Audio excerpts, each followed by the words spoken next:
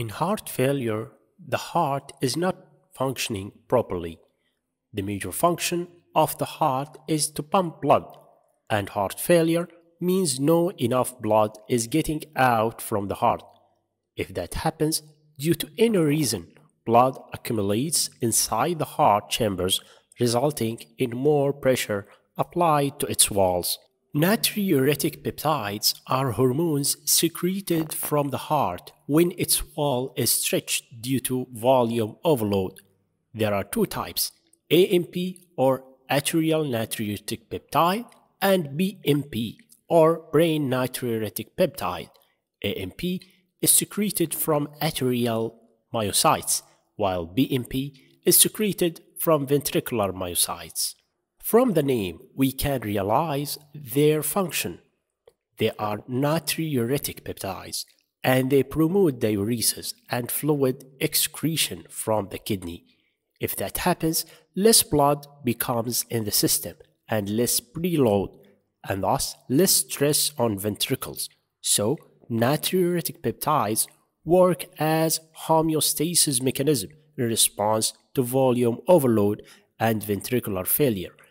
It tries to help the heart receiving less blood by promoting diuresis, which would improve its function. There are other functions and mechanisms by which natriuretic peptides work. To understand these effects, we need to know what is known as preload and afterload. Preload generally means the pressure and fluid prior to the heart in the venous system, and afterload is the pressure against which the heart is pumping. If there is arterial vasoconstriction, we can imagine narrowing of a hose against which facets is pumping water. Similarly, the heart will need to increase its work to pump against systemic vasoconstriction as the pressure increases. Now, the arterial natriuretic peptides has inhibitory effect on the sympathetic nervous system. They lower vasopressin and inhibit the renin-angiotensin-aldosterone systems. They also inhibit endothelin inflammatory cytokines.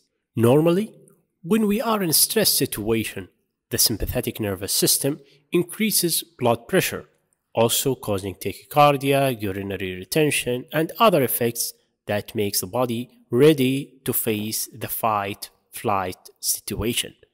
Its effects on blood pressure is facilitated by vasoconstriction on the arterial system.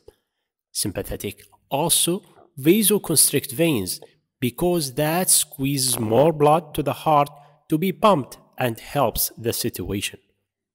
Now, by inhibiting the sympathetic nervous system, natriuretic peptides promote vasodilation in arterial and venous system. Vasodilation in arteries lowers the pressure against which the heart will pump, and that helps the failing heart. And vasodilation in veins decreases blood reaching the heart, thus protect the failing heart from receiving extra blood. By this way, AMP and BMP are secreted in heart failure. They lower preload and afterload. The renin-angiotensin-aldosterone system causes fluid retention from renal tubules and leads to arteriolar vasoconstriction. By inhibiting them, AMP and BMP reduce afterload by causing arteriolar dilatation and reduce preload by preventing fluid retention. Similarly, by inhibiting brain secretion of vasopressin, which is the antidiuretic hormone, natriuretic peptides promote diuresis, leading to less fluid in the system and less preload. In short, they work in relaxing the heart and preventing more blood to arrive to it and less pressure against which the heart needs to pump. There is a third type of natriuretic peptide recently discovered named CMP. This form is found to be produced by endothelial cells.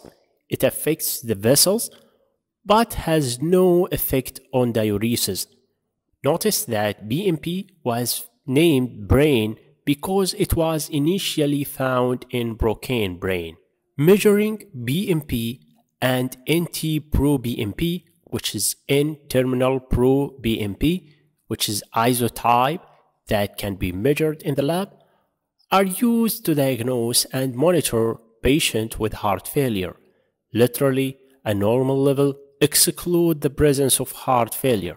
However, in patients with already diagnosed heart failure, the level can return to normal value if the disease is controlled properly.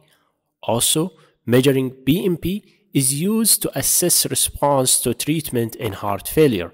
It is found that various drugs of heart failure, including diuretics, ACE inhibitors, and spironolactone, reduce the BMP concentration. Elevated level is found in congestive heart failure, myocardial infarction, systemic hypertension, heart transplant rejection, and cor-pulmonale.